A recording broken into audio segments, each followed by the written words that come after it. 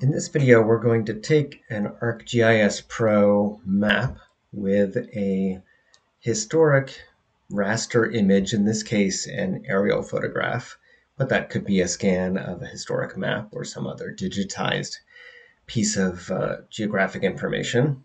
And that in this case, the aerial image has been geo-referenced so that it is located with fair precision in alignment with the GIS kind of background grid. And we are going to create a feature class and trace some features out of this aerial image. And in this project, we're working with the city of Tokyo, and we're working with the district of Shibuya.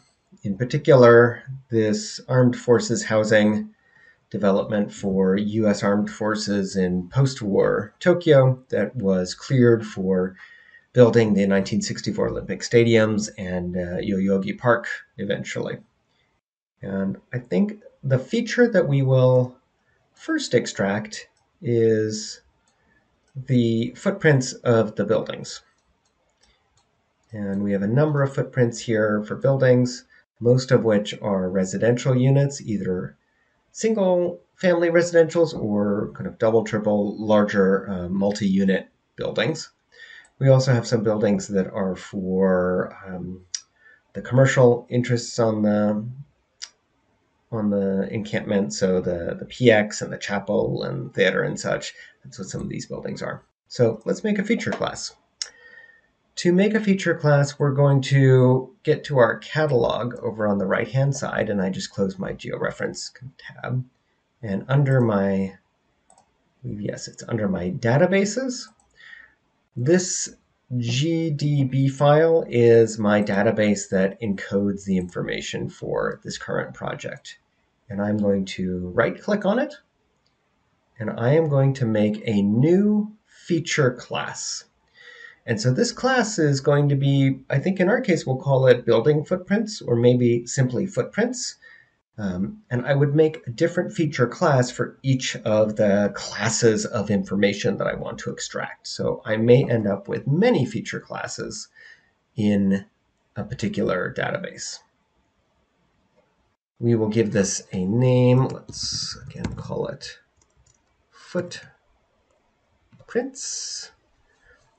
And the feature class type, how are we going to define these features? A polygon is an enclosed polygonal line. So it defines an area, if you will. A line simply defines kind of a line, or maybe we could consider it in some ways a vector.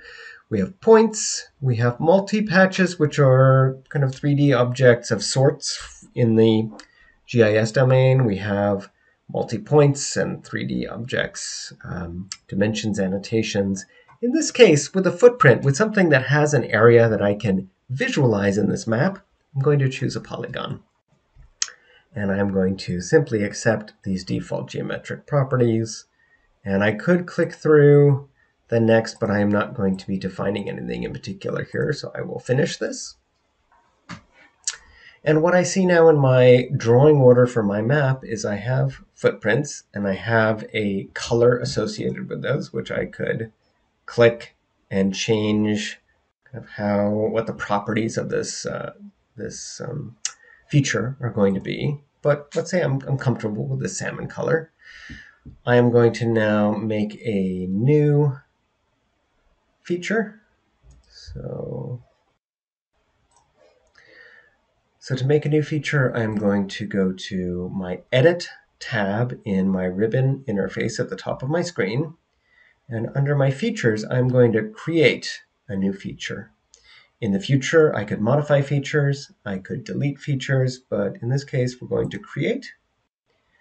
And I'm going to create a footprint feature.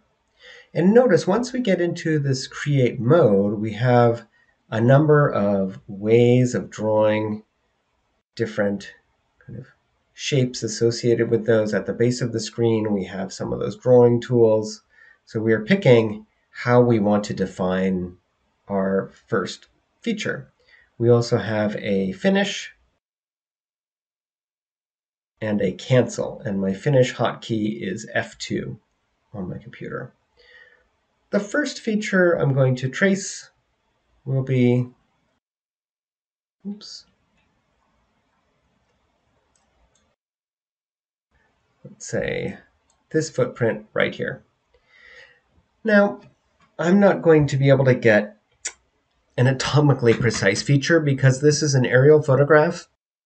It's perspectival. I'm not looking directly down on the buildings. I'm looking mostly down on the building. So I am seeing some roof and I'm seeing some facade or side or of the building. So let's bear in mind this is going to be a imperfect feature, but I will still be able to catalog and get general shape features for this. So let's click once in the upper left-hand corner, move to where I think the roof ends, click again, click, click, and now if I F2 on my keyboard or if I accept, I have defined my first feature.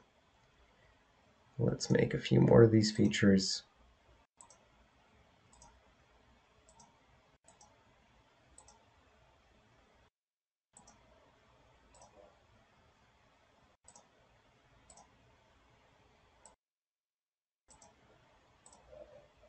If I wanted to delete a feature, let's see, oops, excuse me. If I want to delete a feature, I can delete one.